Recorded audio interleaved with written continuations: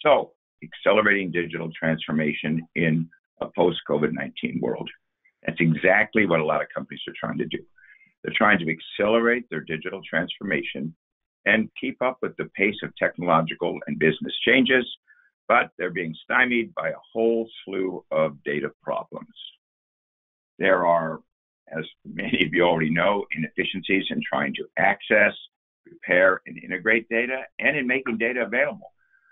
There's inconsistencies with the data, which is coming from a variety of different sources, and there's often lack of data context. And often, data might be accessible, but it's not in usable form.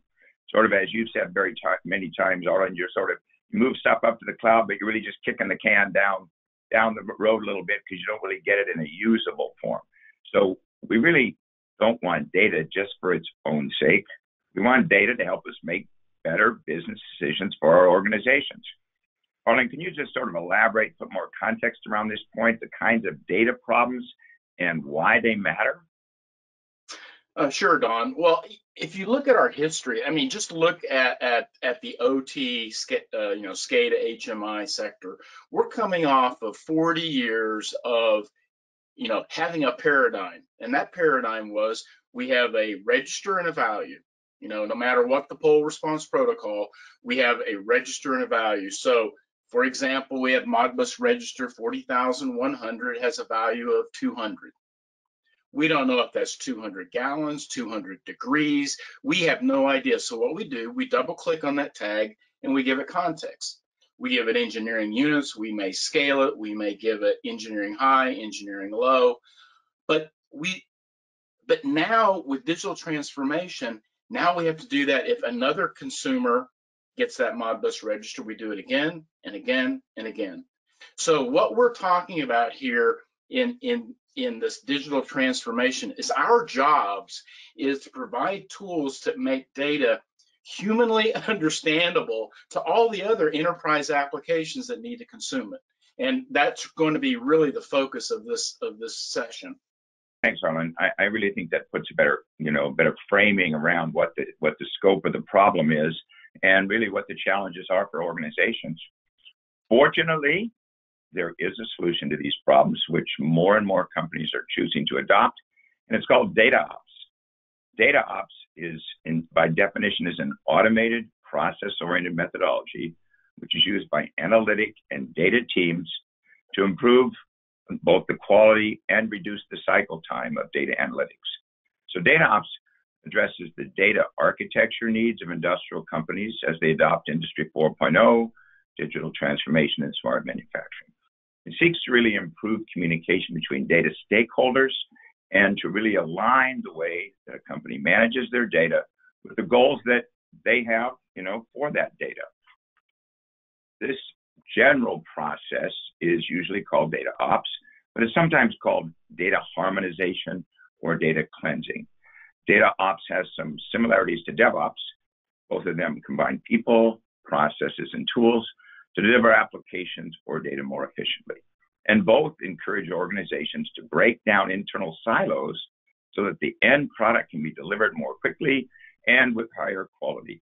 And it's important to remember that DataOps, like DevOps, is a methodology rather than a product or a solution or a specific position or a specific team within the organization.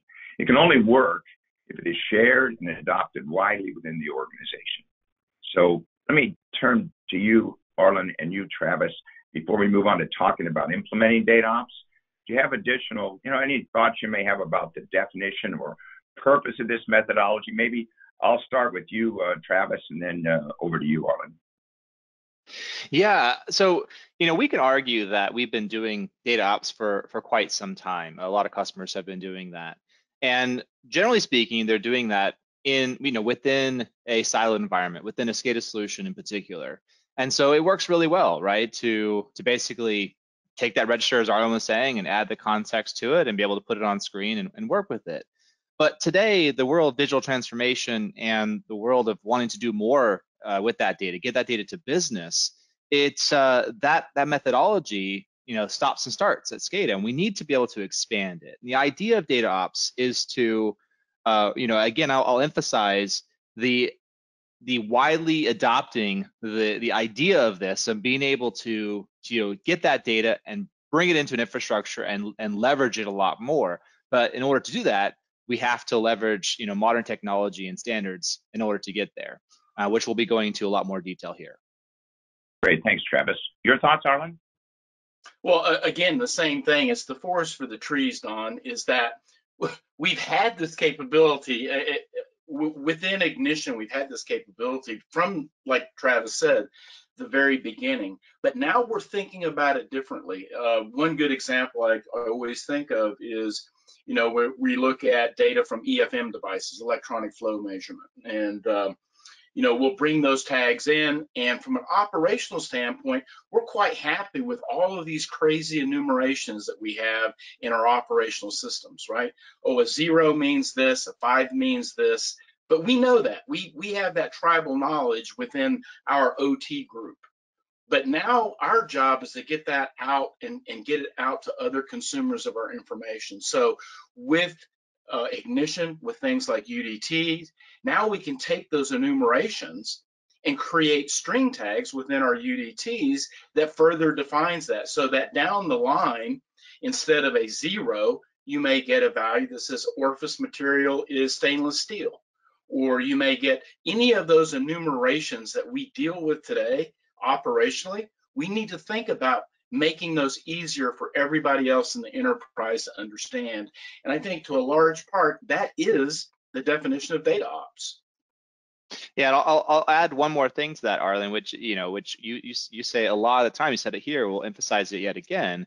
Is that we want to be able to do all of that work once and leverage that work everywhere else, right? If we define that information, we need to be able to discover that and those objects everywhere else, and that's a really important thing. It can't be siloed. It has to be brought to the entire infrastructure. That's a great point, Travis, and I think it really emphasizes, as we bring OT and IT organizations together, you really basically have to have a nomenclature and naming and conventions and modeling and asset locations where basically everybody can understand and be on the same page if at the end of the day we're going to get better decision making.